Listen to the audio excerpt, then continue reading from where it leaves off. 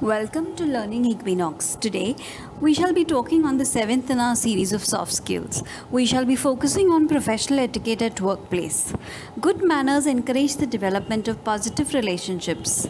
And as people working together, they appreciate politeness. Everyone wants to be respected. By being polite and giving respect to each other at workplace, we enhance our relationships around with people. Why is professional etiquette important? In our series of soft skills so far, we've already discussed the significance of emotional quotient, interpersonal skills, and team building. All of these talk about engagement with people around. If you show professionalism in your interaction with them and respect them, you automatically create a good and lasting first impression. People look forward to interact with you and socialize. This helps you become a good team player and network around people. Good professional etiquette facilitates cross-cultural communication as well and helps you associate well with peers, superiors, and subordinates, thereby adding on to relationship building in the organization. The impression you leave behind is what shows professionalism. In this video today, we shall bring out the various ways in which you can showcase professionalism at workplace. We shall segregate it into three broad categories: workplace etiquette, telephone etiquette, and social etiquette. When we talk about workplace, it does not only refer to your desk but also the entire office premise where you move around. It is important that you dress appropriately for office. It should be formal. Practice good hygiene and keep yourself neat and tidy. Also, the office premise neat and clean. This includes not only your workstation but also when you're making use of the pantry or the washrooms. It's important that you leave it clean from your end. Don't mess around the premises. Also, avoid carrying strong aroma food for lunch. It distracts the surrounding and does not leave a good impression of you. Watch what you speak when you speak to your colleagues or bosses at any given point of time. Avoid the use of jargon and don't make use of any casual statements. Communicate effectively and make sure you do it in an appropriate manner. Do not interrupt. When someone around is speaking, or even if you're in a meeting and bubbling with thoughts or an opinion to make, be patient, hold on, and let the other person complete. It's bad manners to interrupt a conversation. Once the other person is done speaking, you can mention your points. Do not gossip. It holds no relevance in office premise. Gossips are a sheer waste of time, and it's important that you maintain distance from these type of conversations and focus on maintaining work-life balance. Gossip will unnecessarily eat up your time, lowering your productivity. Thus, make sure you do not fall a prey of this. Keep politics and other volatile topics out of workplace. Respect personal space of people. While walking around the office premise, do not peep into other people's workstation. It does not showcase professionalism. Everyone likes their own privacy, and it's important that we show respect at workplace.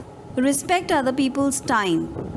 When you have called someone for a discussion or going in for a meeting, make sure that you are available at least 5 minutes in advance.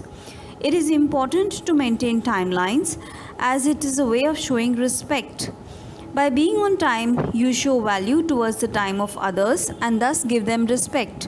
This way, you earn it too for yourself. Be mindful of noise levels. It's important to speak at a certain pitch. Do not show loud emotions at workplace.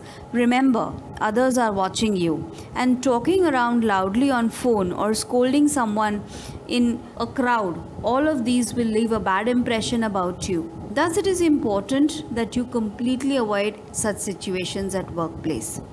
While you are using the internet at workplace, make sure of the following. Avoid personal attacks.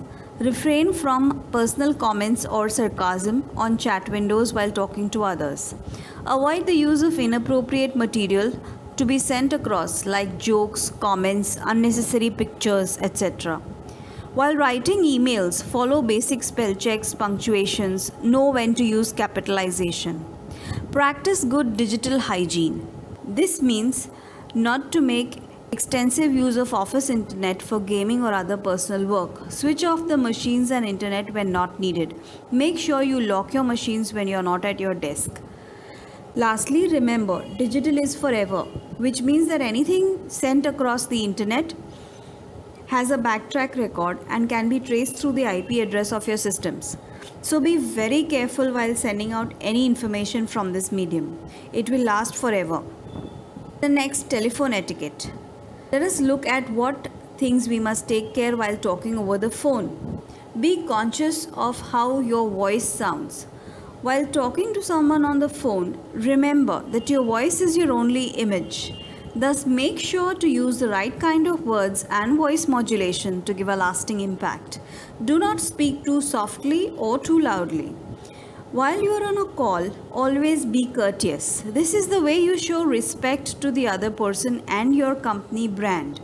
It's all about leaving a lasting impression of your brand so that the people are able to relate to you as the brand of the company.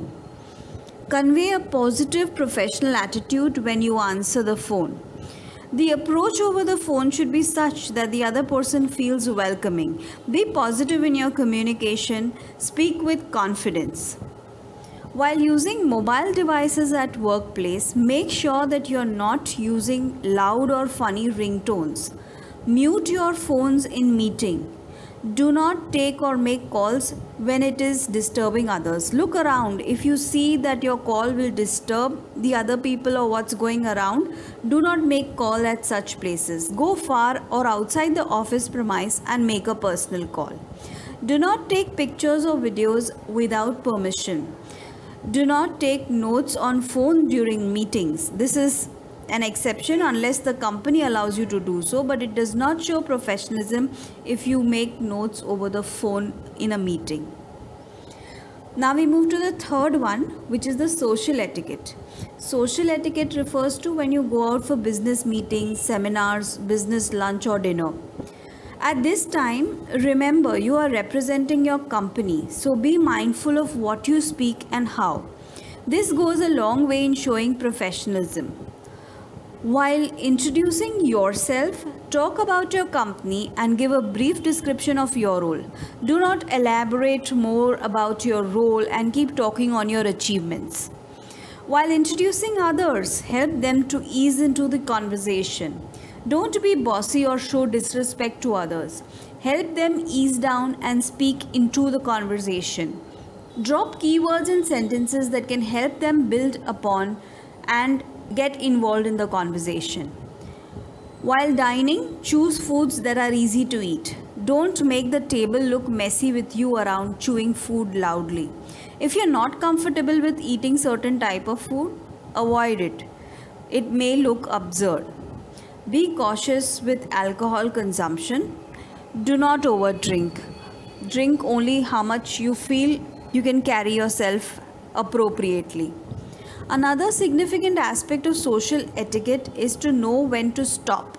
By this, we mean that there is a thin distinguishing line between social and business discussion. Look at what the gathering is all about and act accordingly. Do not get too social when the agenda is more business-like and vice versa. Be conscious of the balance between the two. This is all about being professional at work. Here, we have just given you an idea of what professional etiquette is all about. We have a full course in soft skills where we take you through the detailing of each one of them. For this, you can get in touch with us at the number given on the screen or write to us at the given email ID. Here, we work with you on your personality and help you groom well. All this with interactive discussions and examples. Always remember, if you are confused in any situation, observe what others around are doing and let respect be your guiding principle. Lastly, I would like to conclude by saying that respect is how you treat everyone, not just those you want to impress.